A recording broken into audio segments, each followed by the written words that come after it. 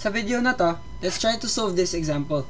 Meron daw tayong swimming pool which is rectangular in shape na merong length na 12 meters and width of 5.5 meters. And so ito yung top view ng swimming pool natin. This is 12 meters and this is 5.5 meters. And then this statement will give us an idea kung ano yung cross-section ng pool natin. Na yung pool daw has a sloping bottom and is 1 meter deep on one end and 3.6 meter deep on the other end. And so ganito yan. This will be 1 meter and it will slope patungo dito. Now this distance is 3.6 meters. Now the water from a full cylindrical reservoir 4 meters in diameter and 10 meters deep is emptied into the pool. And so meron tayong cylinder na tank. Now yung diameter nito is 4 meters and then yung height is 10 meters. Now this contains water and then this water is to be poured dito. And since we are trying to find the depth of the water at the deep end, let's first solve for this volume, ito, so that we will be able to identify if yung water is nandito sa portion na to or lalagpas dito.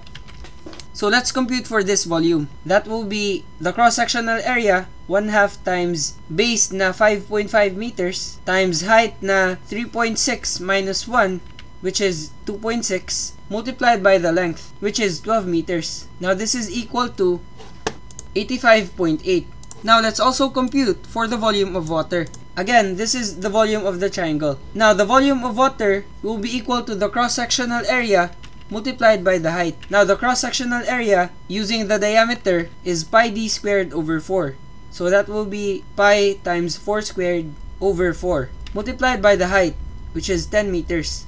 And that will be 40 pi which is approximately 125.66.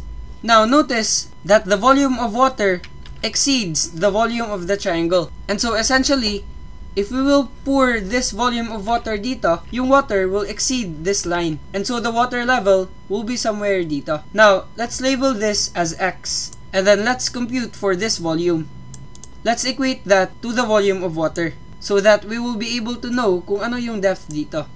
Now again, itong 3.6 meters, ito yung whole height. And then ito, this is 2.6 meters. And this will also be equal to X.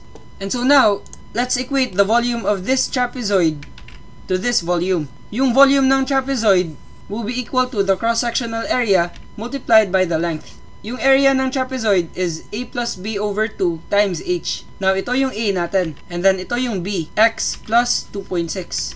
Itong distance na to.